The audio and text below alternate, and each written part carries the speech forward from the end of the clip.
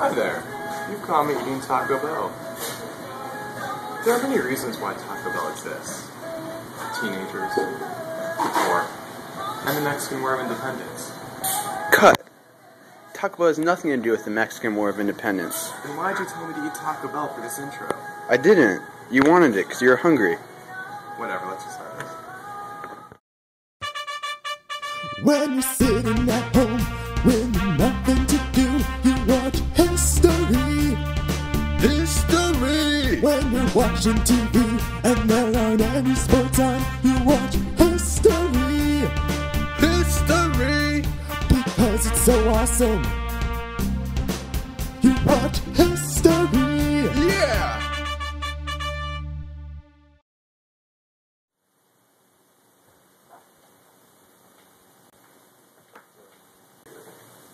Hi, my name's Moshe Friedland, and welcome to History. You may know me from other such programs as Spain and It Takes a Pillage, the story of the Vikings.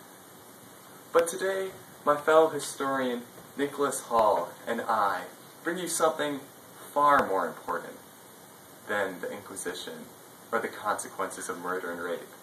Today, we bring you Mexico, the War of Independence. Now, what is the Mexican War of Independence, you might ask? Well, I might answer that I don't know, but I do, so I'll tell you.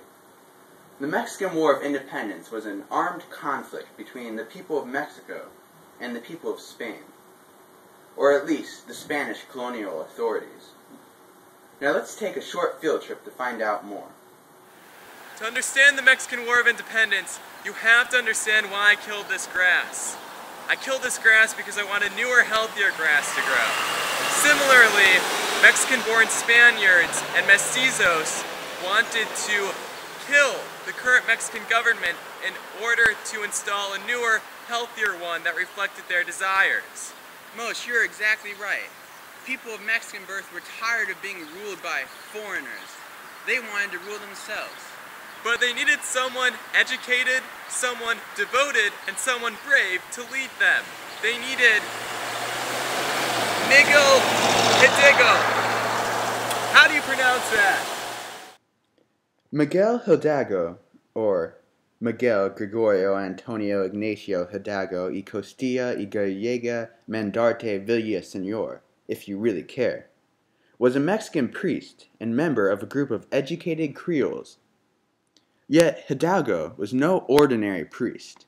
He gambled, fornicated, had children out of wedlock, and didn't believe in hell. He also liked independence. Around 6 a.m. on September 16, 1810, Miguel Hidalgo declared independence from the Spanish crown. My children, a new dispensation comes to us today. Will you receive it? Will you free yourselves? Will you recover the lands stolen 300 years ago from your forefathers by the hated Spaniards? We must act at once. Will you defend your religion and your rights as true patriots? Long live Our Lady of Guadalupe. Death to bad governments. Death to the Gachupinis. Miguel Hidalgo, September 16, 1810. This fateful day is known as Grito de Dolores. The rebellion got off to a good start, if you define a good start as winning battles. Hidalgo's rebel army captured a granary in Guanajuato on September 28th. 32 days later, Hidalgo and his followers achieved victory at the Battle of Monte de las Cruces.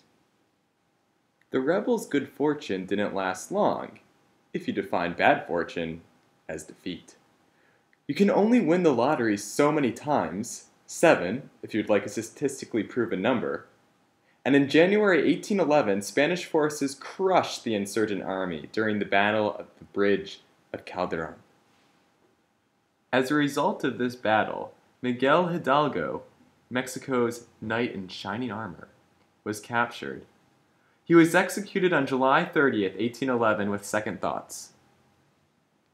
The night of darkness that blinded me has been turned into luminous day, and in the midst of my deserving prisons that I find myself, like Antioch, how completely are the evils that I have brought upon America, now that the dream has now been lifted from my eyes, and my repentance has prostrated me upon my bed.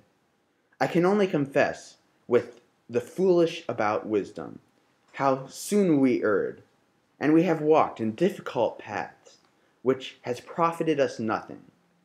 I see the Supreme Judge has written against me causes that have filled me with bitterness, and that he also wants to consume me for the sins of my youth. Miguel Hidalgo, May 18th, 1811. Even after the death of Hidalgo, the spirit of the revolution continued to soar throughout the hearts of Mexicans, spreading over the land of Mexico like a mother bird spreads over her children. The leadership of the Revolutionary Army fell into the hands of Jose Maria Morelos, who caught the position with grace. 2 years after the death of Hidalgo, the Congress of Chilpancingo convened and signed the first official document of independence, the Solemn Act of the Declaration of Independence of North America. 4 years after the death of Hidalgo, Morelos was tried and executed for treason by Spanish colonial authorities. Yet Wikipedia claims that the war didn't end until 1821. That's right, Nick. It didn't. From the death of Morelos to 1821, guerrilla warfare ensued.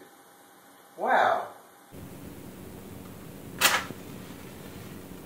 But similar to this flame, the revolutionary spirit inside the hearts of Mexicans began to die out. They needed another match. That match came unexpectedly. It came from the Royalist Creole officer, Colonel Augustin de Iturbide.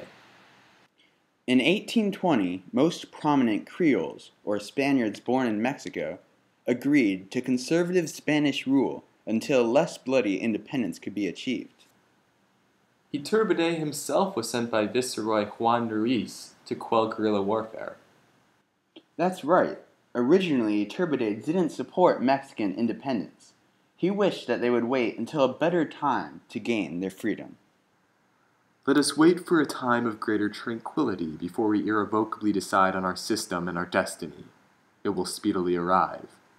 The whole nation is the country, its deputies this day represented. Let us hear them. Let us not prove a scandal to the world. Fear not that you shall be led astray by listening to my advice.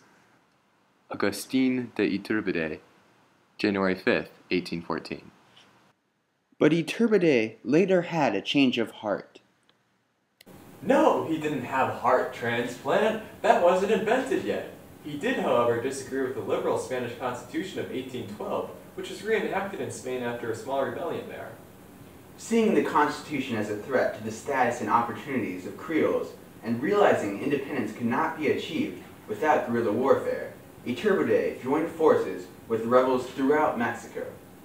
On February 24th, 1821, Iturbide convinced his troops to accept the Plan of Iguala. It proclaimed that the Mexican nation was independent of the Spanish nation and of every other nation, even on its own continent. Exactly 6 months later, on August 24th, 1821, the Treaty of Cordoba, which recognized Mexico under the terms of the Plan of Iguala, was signed. Mexico was now officially an independent nation. The cycle of revolution was complete.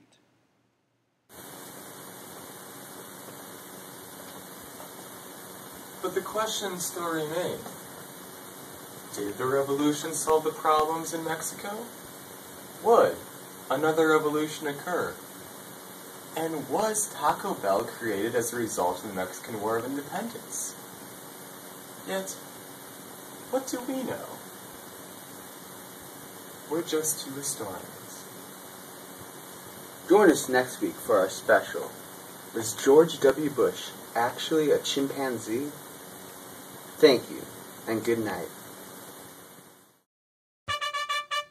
When you're sitting at home with nothing to do, you watch history. History! When you're watching TV and there aren't any sports on, you watch history. awesome. You watch history. Yeah! Hey Nick, have you seen my yarmulke? No, sorry, I haven't. That's okay. I'll just wear this. Remember, when you're bored, watch history.